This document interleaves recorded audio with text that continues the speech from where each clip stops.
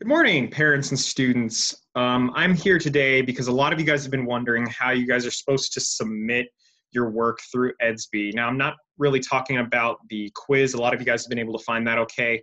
I'm talking more about work like the survey, the one with Microsoft Word on it. A lot of you guys have been wondering how you're supposed to submit that.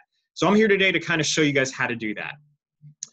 So the first thing you guys are going to want to make sure you guys have on your device or your computer is Microsoft Word. And I'm going to show you guys real quick.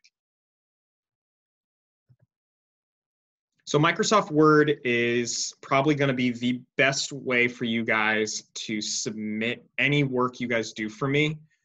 If you're not sure if your computer or device has Microsoft Word, what you can do is log into Edsby, and I am using John's right now. What you can do for me is when you log into Edsby, one of the posts I put, I think yesterday or sometime early in the week, is this link right down here. This link right here takes you to our school district website. What's cool is our school district offers Microsoft Office, which includes Microsoft Word, completely for free for all students. So as you can see, it took me to the school district website.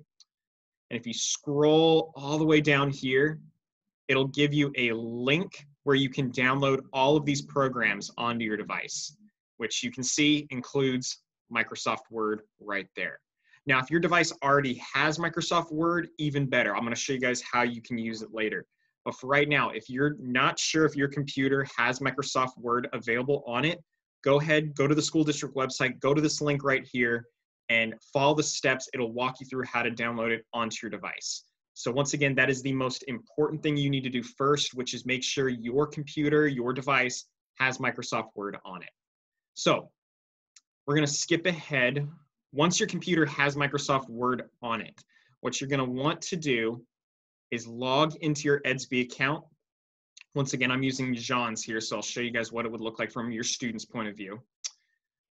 Click on My Reading Class, which is Mendenhall Morning Reading Class, or Afternoon Reading Class. It's up to you. So as you can see, this is what the page looks like from the student point of view. What you're going to want to do, and I'll move my video real quick so you guys can see. There we go. Off to the side right here, you can notice that John still has not submitted his practice Edsby survey just yet. So what you want to do is go to Submit. Now, even though you haven't done it yet, you can still click Submit to access the document. What it'll pull up is this, the Practice Edsby activity document right here. What you're going to want to do is click Download. Once you click Download, you'll notice this down here at the bottom. This is a Word document, meaning it should pull it up straight through Microsoft Word. Click this little arrow button right here and click Open. And then you'll see the Word showing up on it, this Word document. And what you'll notice is you will now have access to this work and you can make changes to it. So I'm just going to pretend like I'm John for a second, and I'm going to type in my answers, Now, obviously, you would be typing in your real answers, but for the sake of this, video, I'm just showing you guys that you guys can make changes to it now. Once you click Download, you can make changes to it. You can put your answers in, and then Which the most important thing you're going to do next is click this little icon right at the top left corner here. You're going to save it. You're going to click Save, and it should save it straight to your computer. You're going to want to make sure you save it. And in fact, I'll show you even better. Click Save As, click Documents. You're going to want to make sure you save this to your computer because this is the only way you're going to be able to submit it. Practice activity for John. And let me move this real quick. Sorry, hold on, bear with me. There we go. I'm going over to Documents, Practice Activity for John, click Save. So once it's saved, go ahead and X out of Microsoft Word. You should still be kind of back on this page right now. If not, it's all the way off to the right. What you're going to want to do next is not click this again. Don't click this again. Go to these little papers right here. It says browse your computer. What this is going to pull up is a list of all of the things you've just saved to your computer. So it'll pull this up. Go to documents. You find the assignment you just worked on. Yeah, practice activity for John. Click open.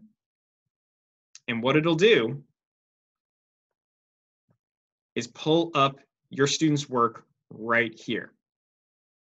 Now, what this will do for me is when I log in to like look at the assignments you guys have turned in, I'll be able to see the work that John just submitted, or you guys.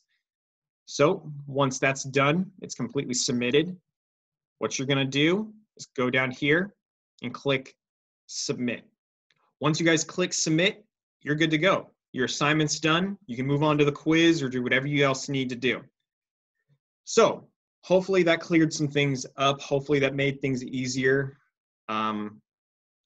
Like I said, just to recap, the most important thing you guys are going to want to do is make sure you guys have Microsoft Word on your device or computer. If you don't have it, click that link on Edsby. It'll show you guys how to download it and download it onto your device. The second thing is make sure that you click download on the actual assignment through Edsby. You can make changes to it, add your answers to it, save it to your computer with your answers attached to it.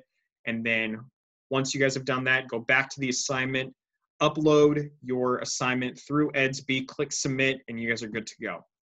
Like I said, if you guys have any questions or if this was too confusing for you, just let me shoot me an email, shoot me a text, give me a call. I'm here to help. So hopefully this cleared some things up. Thanks, and I'll see you guys later. Bye.